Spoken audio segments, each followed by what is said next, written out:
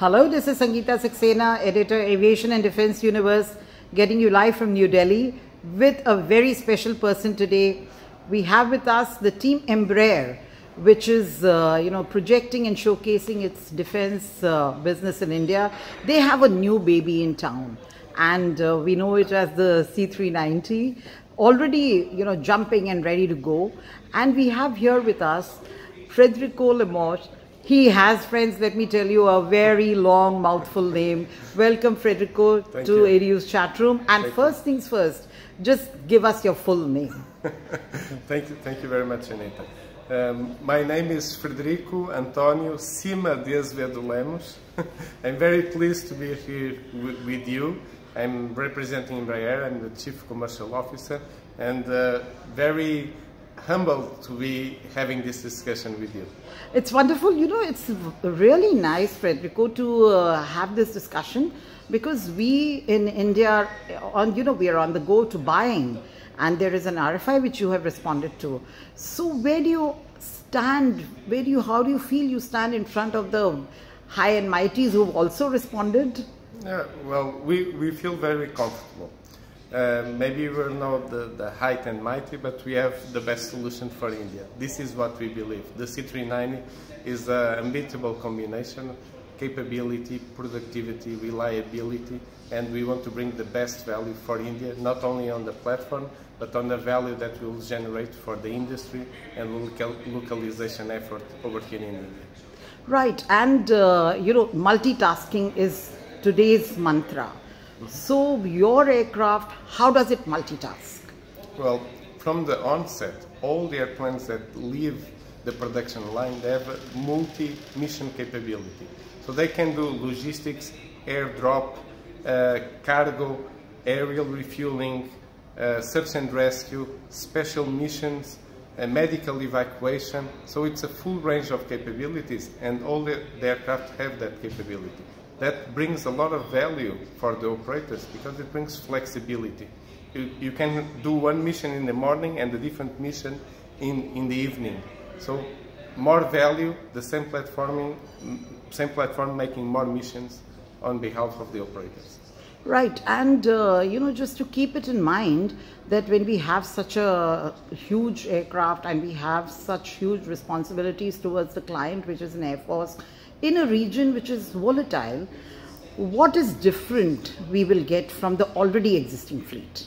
Well, definitely more capability on the platform, a platform that projects the Indian Air Force into the future.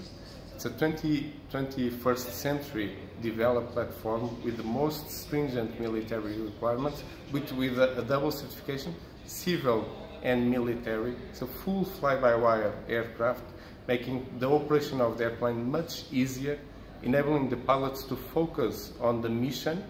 It is able to operate in contested environments with a full self-protection system. So we believe that its flexibility and capability will enhance the capabilities of and operations of the Indian Air Force well into the future. And as part of the RFI, I'm sure all that the Indian government requires is available. Is there something which is not there and you would like to add to the already existing fleets you have? You have them in 4 countries, if I'm not wrong. And in that case, is there something special required by the Indian government which you would like to add into what you plan to give to India? Well, based on the information that we have, we see a full adherence of our capabilities with Indian requirements. So we are confident that the solution that we have now is able to meet the requirements. We are still in early stages of this process, and we look forward to the next stage, but we are very confident in the current platform that we have. Right. And presuming you get the contract, normally what time does it take from signing the contract to the first delivery? We are very flexible on delivery. We need to hear the requirements, but we have seen deliveries as early as 18 months from a contract. So we need to understand how urgently does the Indian Air Force needs the airplanes to start its operations and to enhance its capability. And you already have an existing supply chain in India. For this particular aircraft, what would you like to add? Do you think a lot is required to add on the Indian supply chain front? Definitely, we want to expand that supply base in India. We're having a lot of discussions with different industry potential partners in India to meet the requirements of India, to bring more value to India, not only on the supply chain, but also in terms of technology.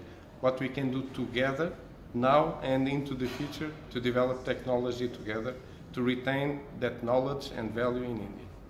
And what about the MRO facilities which you plan in case you get the contract and you will need some basic MRO here? The aircraft cannot go to Brazil every time.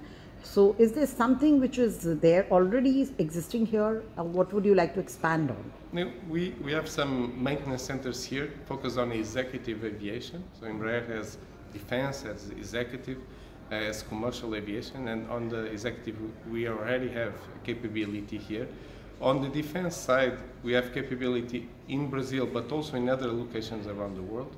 And definitely, we need to understand from the Indian Air Force which capability do they want to keep indigenously, and we are able to transfer that capability, or sharing it with the local industry. For such a relevant program, we see that definitely we will need to develop the local capability to retain the value and to be closer to the Indian Air Force operations.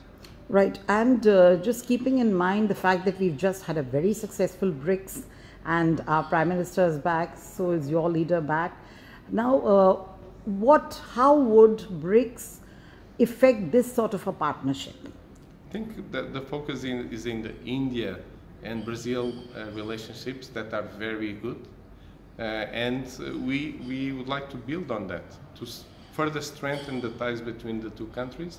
And the MTA program and the C39 can be a good lever to that purpose on the defense domain. Thank you so much.